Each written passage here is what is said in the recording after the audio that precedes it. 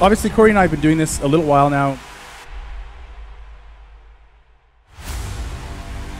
If you guys could always take a deep breath in and then lower your expectations.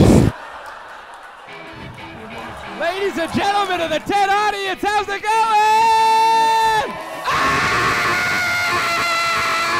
Ah! Oh man, I'm so excited for this.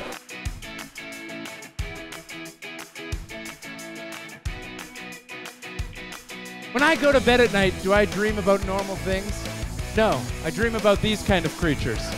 I use Donald Trump here to illustrate just how crazy this world can be. A man who lost all of his money several times somehow is potentially going to be the leader of the free world. Holy cow, what a mind bender we've been on so far.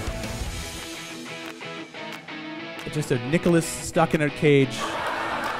And it was despite all my rage, frankly, that I was stuck in that cage. And that's what I'm talking about, baby!